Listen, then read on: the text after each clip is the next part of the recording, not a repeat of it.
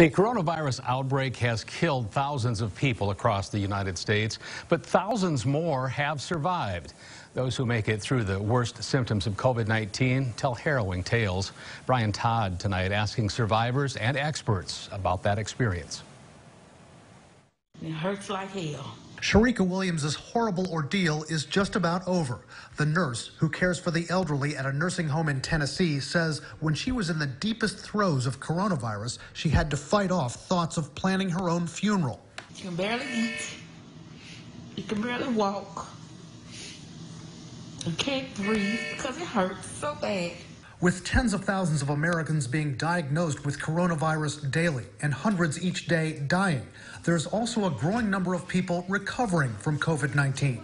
And what they're going through can serve as a guide to millions. How do you know when you're coming out of it? The most important things to look for are improvements in your breathing. Dr. Michael Mina from Harvard also says if you're coming out of the virus, your dry coughs might start to lift, your fevers might come down. But he warns you might also have false signals of recovery.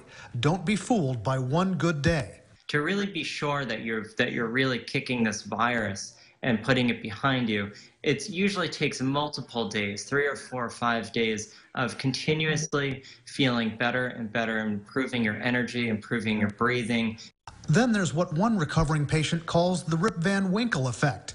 David Latt spent 17 days in the hospital and was on a ventilator for 6 days without even knowing it. When I came back from off the ventilator, I kind of just went back to what I was talking and thinking about right before I went on the ventilator, even though it had been a week ago. I had asked my husband to bring some books to the hospital, and so I asked him, "Oh, did you bring those books?"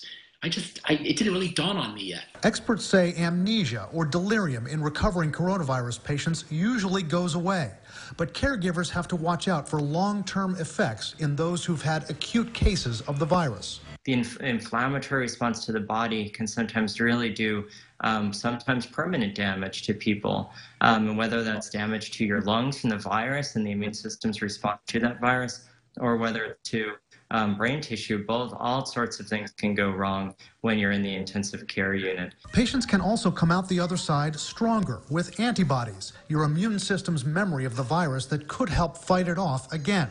Survivor Diana Barrett is donating her plasma so others can benefit from her antibodies. I like to think of it as a superhero. Me and all of the other survivors, we have these internally built hazmat suits.